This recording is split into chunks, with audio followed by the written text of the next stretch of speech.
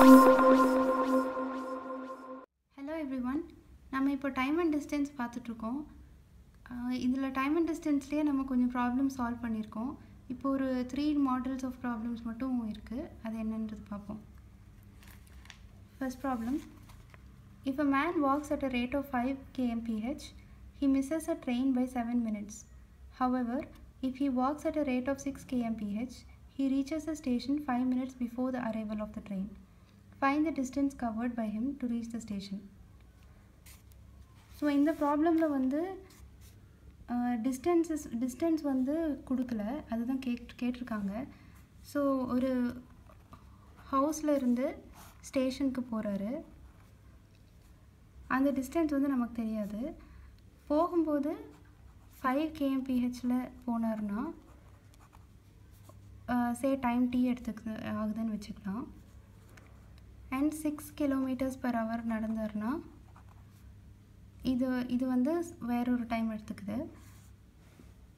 So இந்த distance வந்து டின்னு எடுத்துக்கலாம். இந்த டிஸ்டன்ஸ் தான் நம்ம கண்டுபிடிக்க சொல்கிறாங்க.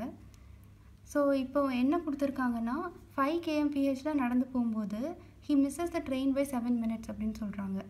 அதாவது 7 minutes லேட்டாக போகிறாரு. பட் 6 kmph போகும்போது 5 minutes முன்னாடியே போயிடுறாரு. ஸோ இந்த டீக்கும் இந்த டைமுக்கும் 6 kmph போகிற டைமுக்கும் டிஃப்ரென்ஸ் பார்த்தீங்கன்னா 5 + 7. இதோட 7 minutes லேட்டாக போகிறதும் இதோட 5 minutes சீக்கிரமாக போகிறதும். ஸோ 5 + 7 வந்து 12 minutes ஃபாஸ்ட்டாக போகிறாரு. Just by 1 kmph our 12 minutes ஃபாஸ்ட்டாக போகிறாரு. ஸோ இந்த டைம் வந்து t - 12 இருக்கும். ஸோ இதில் வந்து என்ன க்ளூ இருக்குன்னா டிஸ்டன்ஸ் வந்து ஒன்று தான். ஹவுஸ் டு ஸ்டேஷன் டிஸ்டன்ஸ் வந்து கான்ஸ்டண்ட்டாக இருக்க போகுது. ஸோ டைம் மட்டும் வேரி ஆகுது. அந்த டிஸ்டன்ஸ் அண்ட் டைம் ரெண்டுமே வேரி ஆகுது. ஸோ டிஸ்டன்ஸ் வந்து ஸ்பீட் அண்ட் டைம் வேரி ஆகுது. So distance is equal to speed into time இல்லையா?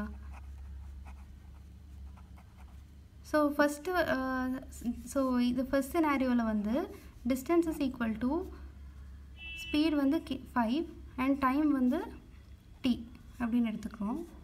அப்புறம் செகண்ட் சினாரியோவில் வந்து distance is equal to 6 into time வந்து t - 12 அப்படின்னு எடுத்துருக்கோம். இது வந்து மினிட்ஸில் இருக்குது. ஸோ இந்த ரெண்டுமே ஒரு சேம் டிஸ்டன்ஸ் தான்றதுனால இது ரெண்டு ஈக்குவேட் பண்ணுறோம். 5t is equal to 60 - 72 minutes. So t is equal to 72 வரும். 72 minutes. That is equal to 72 by 60 hours. So distance is equal to speed வந்து 5 kmph னு தெரியும் நமக்கு. So 5 into 72 by 60. So speed into time. That is equal to இதை solve பண்ணோன்னா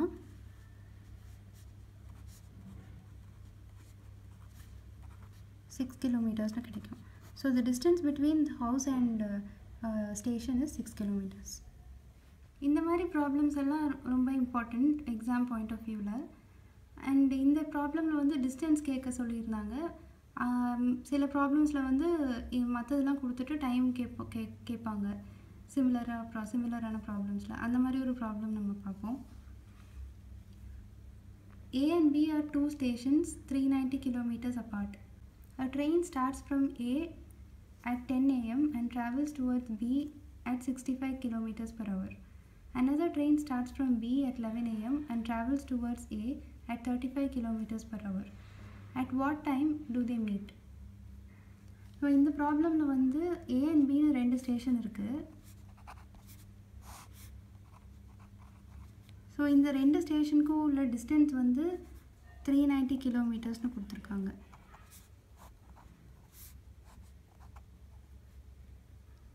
அப்புறம் ஒரு train ஏன்னு வச்சுக்கலாம். ட்ரெயின் ஏ வந்து 10 AM இங்கேருந்து ஸ்டேஷன் ஏலேருந்து ஸ்டார்ட் ஆகுது at 65 km/h. அப்புறம் ட்ரெயின் பி வந்து ஸ்டேஷன் பியிலேருந்து 11 AM ஸ்டார்ட் ஆகுது. இதோட ஸ்பீட் வந்து 35 km/h. ஸோ இந்த ரெண்டு ட்ரெயினும் ஆப்போசிட் டைரெக்ஷனில் ட்ராவல் ஆகிட்டுருக்கு. இது எந்த பாயிண்டில் மீட் பண்ணும் அப்படின்னு கேட்குறாங்க. எந்த பாயிண்டில் மீன்ஸ் எந்த டைமில், at what time to they meet அப்படின்னு கேட்குறாங்க.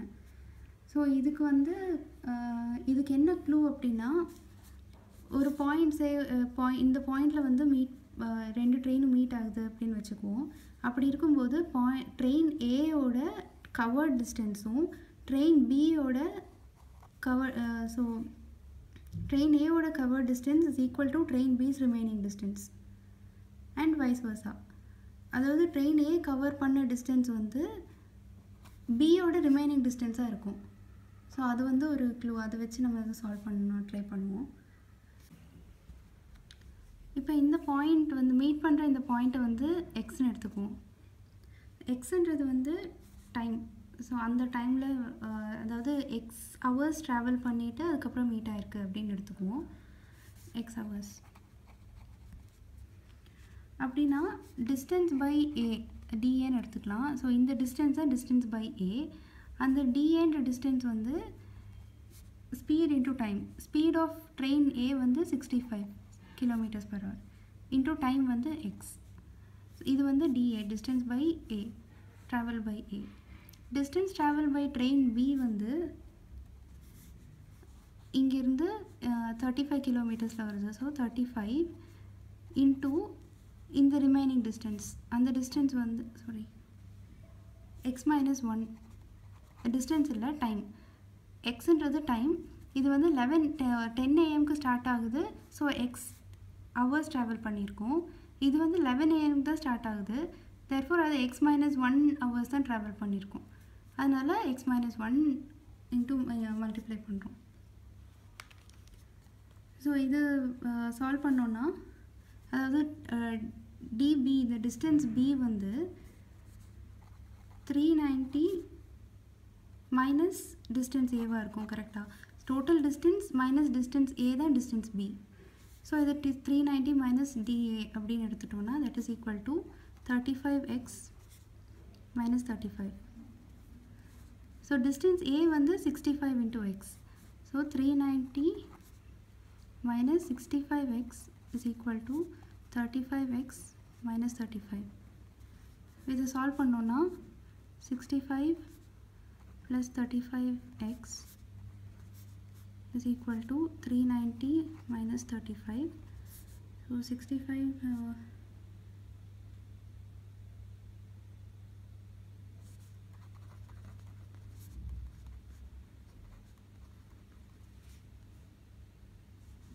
ஓகே 100x is 425 அப்படின்னு கிடச்சிருக்கு. 100x is equal to 425னா so x is equal to 4.25. 4.25 ஹவர்ஸ்னு கிடச்சிருக்கு. ஸோ இந்த 4.25 ஹவர்ஸை வந்து நம்ம டைமை கன்வெர்ட் பண்ணணும். இந்த 0.25 வந்து 100க்கு இல்லையா, டிவைடட் பை 100 பண்ணியிருக்கோம்.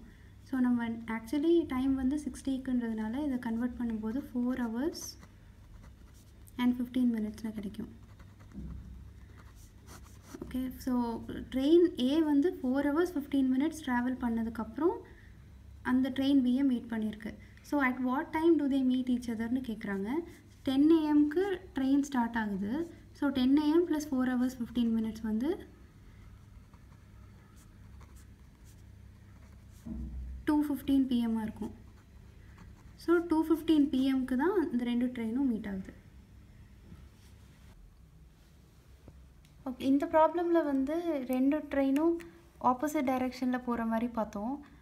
இதே டைப் ஆஃப் ப்ராப்ளமில் வந்து ரெண்டு ஆப்ஜெக்ட்டும் ஒரே டைரெக்ஷனில் போகிற மாதிரி கூட கேட்பாங்க. அந்த மாதிரி ஒரு ப்ராப்ளம் பார்க்கலாம்.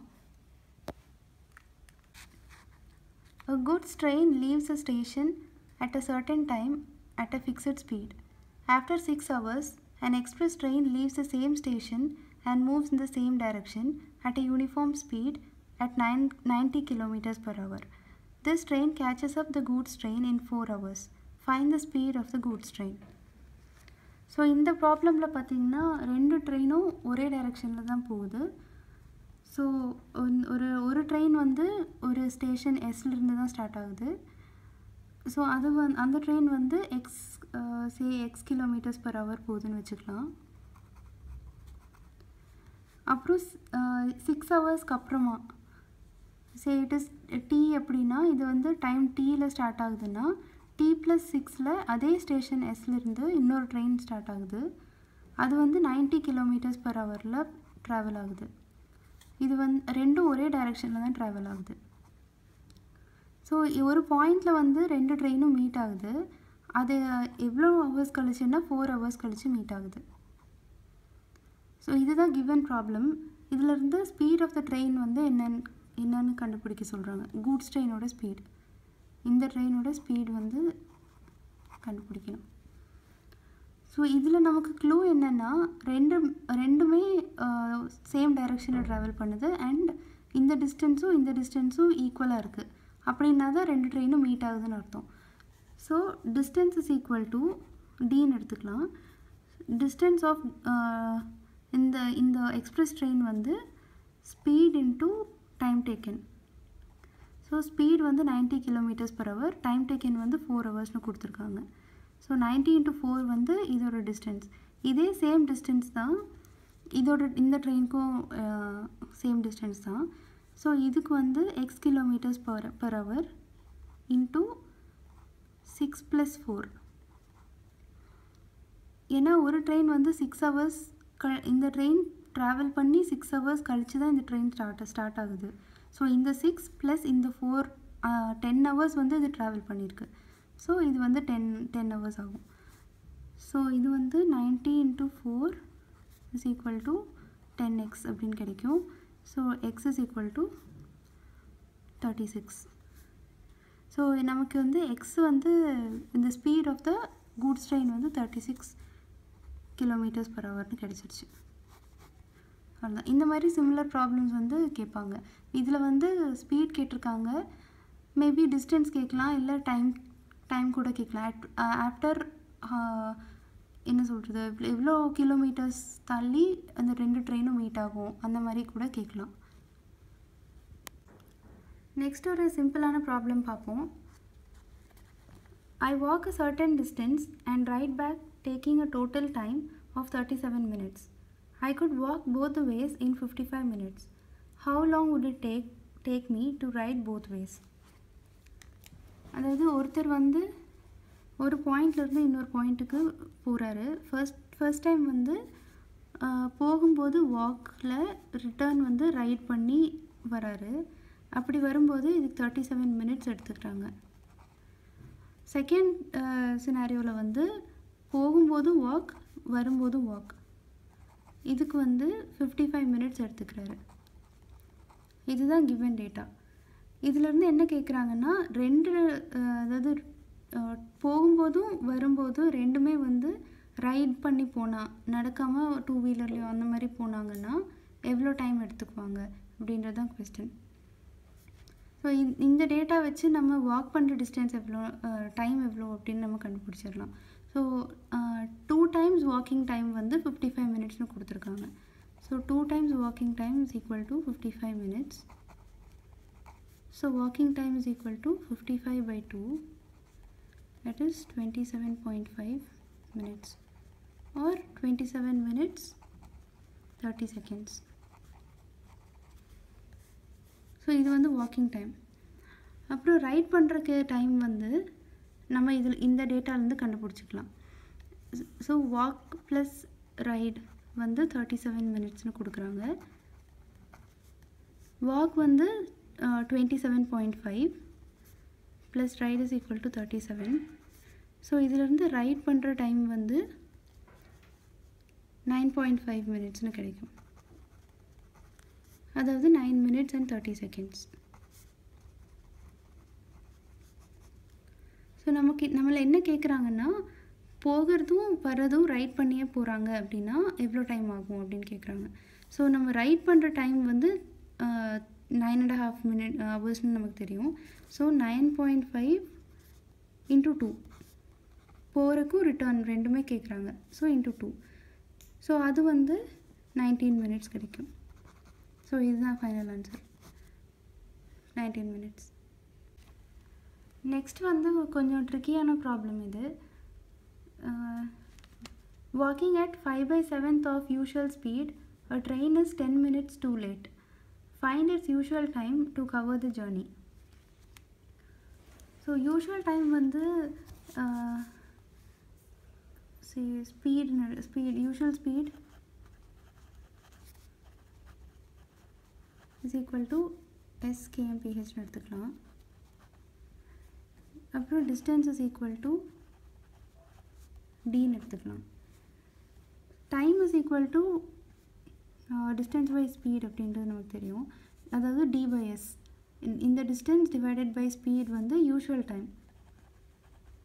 அப்புறம் நமக்கு என்ன சொல்கிறாங்கன்னா இந்த யூஷுவல் ஸ்பீடு இது வந்து s இல்லையா, ஸோ 5/7 ஆஃப் எஸ்ஸில் ட்ராவல் பண்ணுறோம் அப்படின்னா 10 minutes எக்ஸ்ட்ரா ஆகுது அப்படின்னு சொல்கிறாங்க.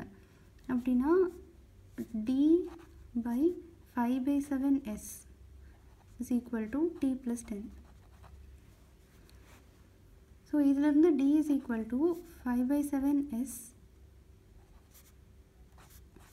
into t plus 10 அப்படின்னு கிடைக்கும்.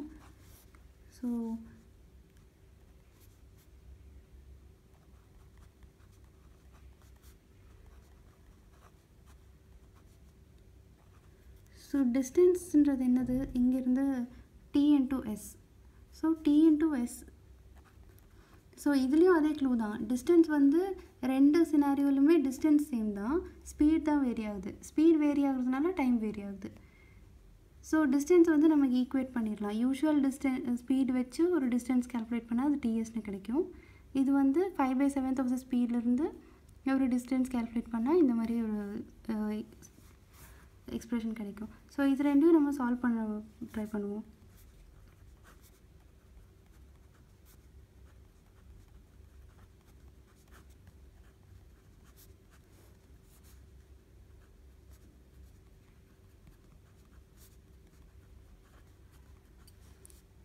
இதிலிருந்து 5/7t minus 5t by 7 is equal to 50/7 LCM எடுத்திருக்கோம். So 2t is equal to 50 implies t is equal to 25 minutes. So usual time to cover the journey வந்து 25 minutes. So இந்த ப்ராப்ளமோட நம்ம time and distance டாப்பிக்கை வந்து complete பண்ணுறோம். Next ஏதாவது questions உங்களுக்கு doubts இருந்ததுன்னா கேளுங்க. நெக்ஸ்ட் டாபிக் வந்து ப்ராப்ளம் ஆன் ட்ரெயின்ஸ் பார்ப்போம். அது வந்து இதோட கண்டினியூஷன் மாதிரி தான் இருக்கும். இந்த வீடியோ பிடிச்சிருந்ததுன்னா லைக் பண்ணுங்கள். உங்களோட ஃபீட்பேக்கை கமெண்ட்ஸில் ஷேர் பண்ணுங்கள். தேங்க்யூ.